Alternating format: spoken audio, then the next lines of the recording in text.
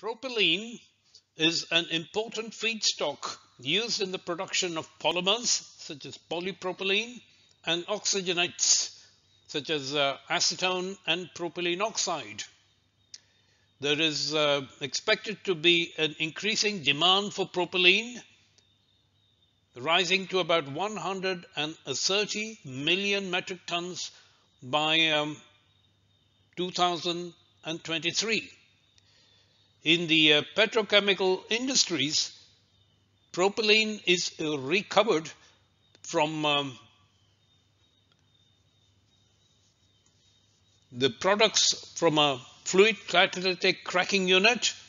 It could also be recovered from the products from a propane dehydrogenation reactor.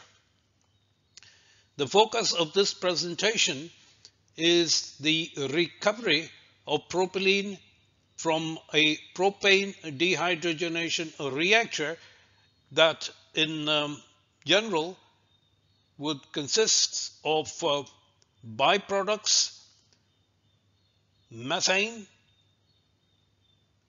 ethylene, ethane, propane, and propylene.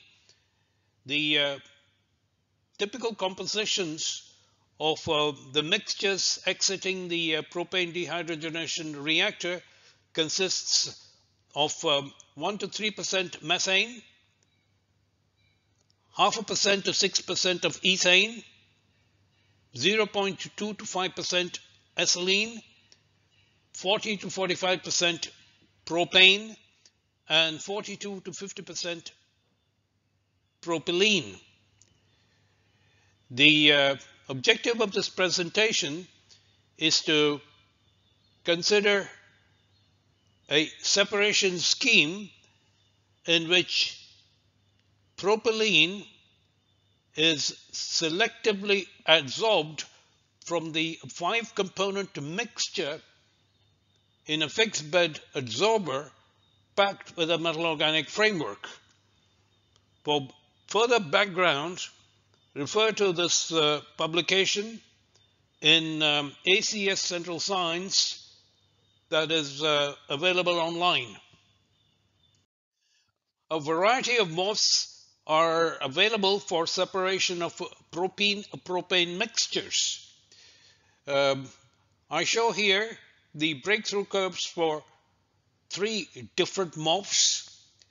The red symbols are the breakthrough curves obtained with Zn-MOF 74, in which the propene or propylene is selectively adsorbed by the unsaturated exposed iron atoms at the vertices of the hexagonal frameworks of MOF 74.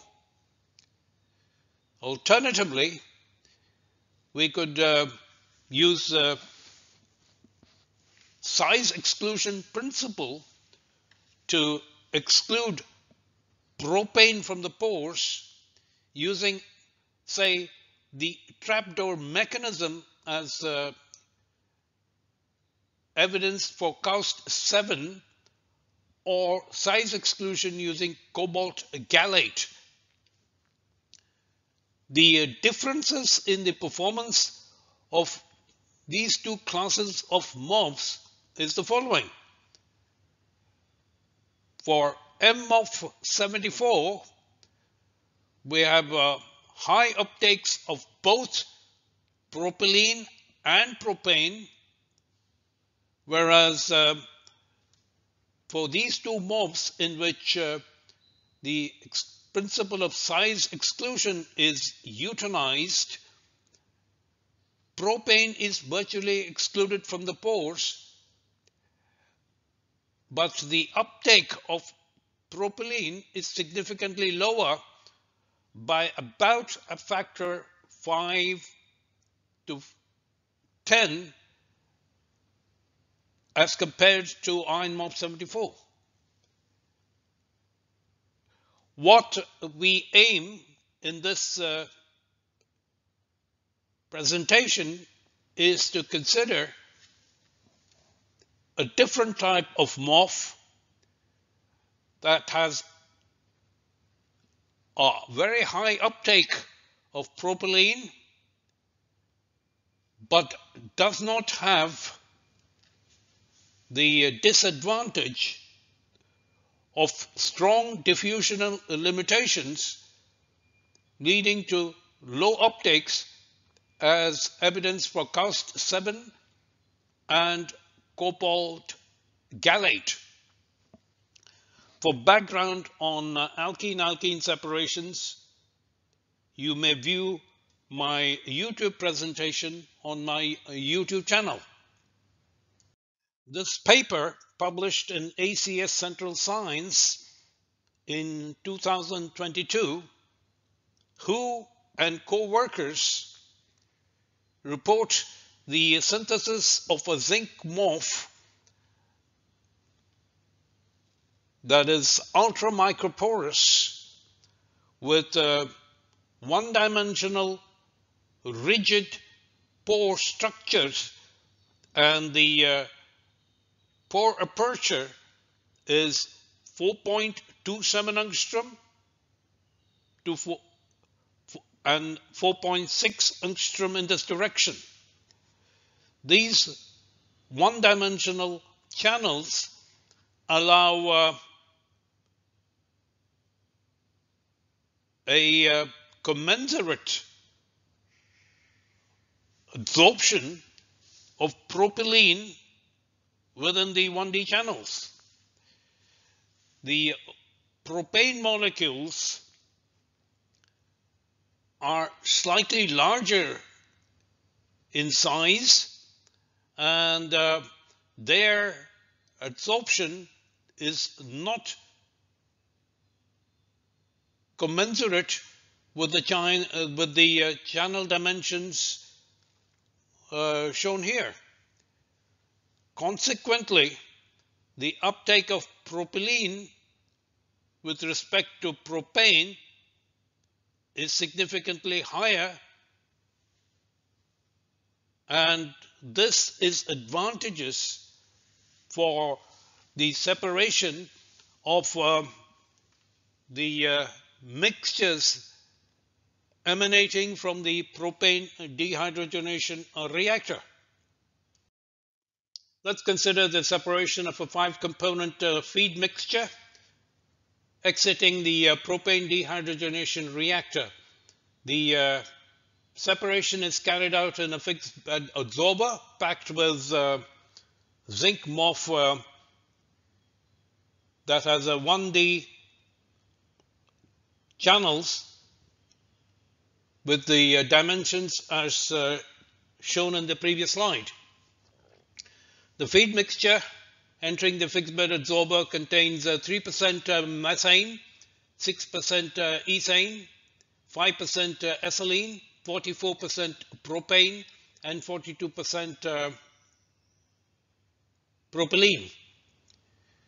The first component to breakthrough is methane, and the last component to breakthrough is the desired product propylene.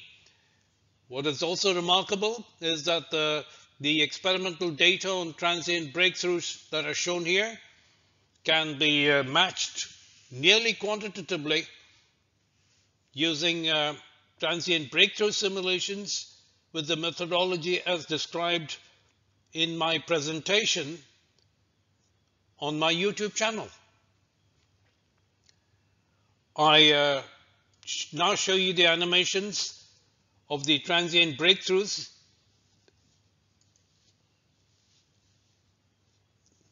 The blue line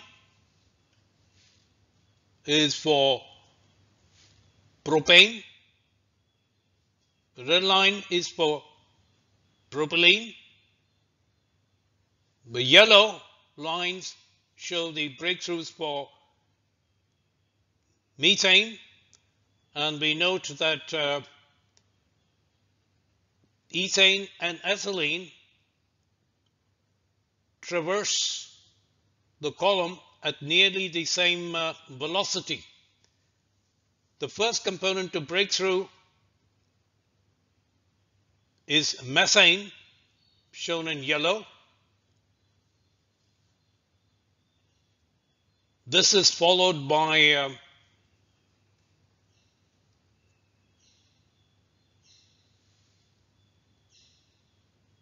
ethane ethylene, which are nearly bunched together. And after ethane and ethylene breakthrough, we have propane breaking through, blue line. And finally, propylene breaks through the column. The propylene can be recovered in the desorption cycle, and the recovery is achieved with the desired product purity as demonstrated in this paper from 2022.